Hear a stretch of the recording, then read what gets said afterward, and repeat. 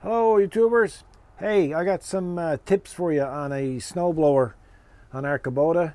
Something to look out for just before the winter. So let's go have a look.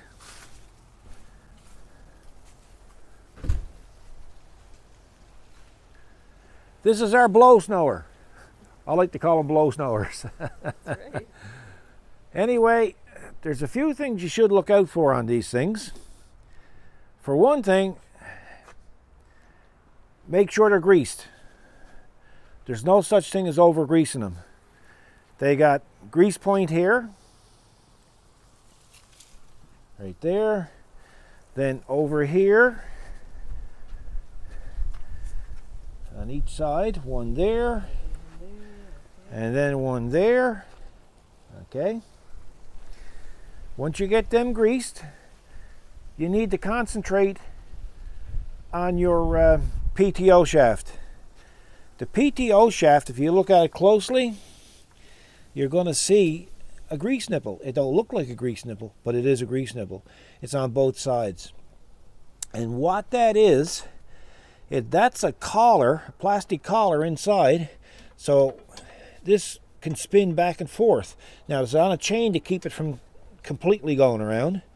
But if you're ever in your tractor and your blow snower starts to make a squealing noise, 9 chances out of 10 it's because these points have gone dry. So keep them greased.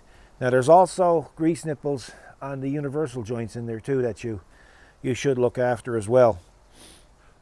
Another thing to look out for on these is these pins for your 3-point hitch. There's a big ugly nut on the inside. They can come loose.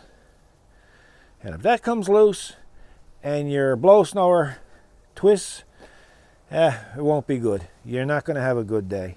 So make sure you check those regardless. The other thing is there's in here, Kathy, you have to come around here. This here is a plug.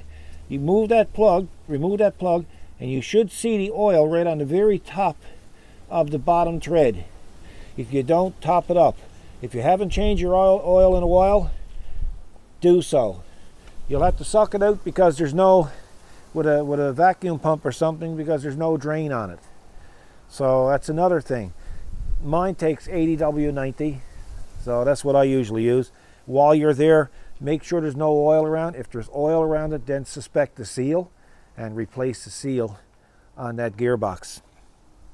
But the most problems that I've ever had with this, and there hasn't been a lot, but face it, when are you going to have trouble with a snowblower? When you need the darn thing. So here's the problem. Keep this chain well oiled, and this sprocket is an idler. That's what keeps the tension on this chain.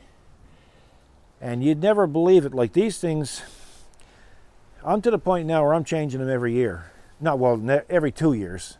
If it's a real busy winter, for the sake of a few dollars, I'll put a new one on every year. So, I don't know if you can hear this, just listen. It's rough. That's the sign that it's telling you, hey Dad, I want to retire from this job. You need to get me my younger brother in. So we always put a new one on, grease down the chain good, readjust it. The adjustment is here. There's a bolt here, and the nut is on the other side, and you just adjust it by sliding it up or down, whatever you need. Other than that, it's a very reliable system. It's never given us much trouble. Well, actually, not any trouble. This is just regular wear items. So, the pins, the grease, the gear oil, the idler, and then look after your PTO shaft, and you'll be blowing snow happily all winter. I hope this helps somebody out there. You take care. God bless.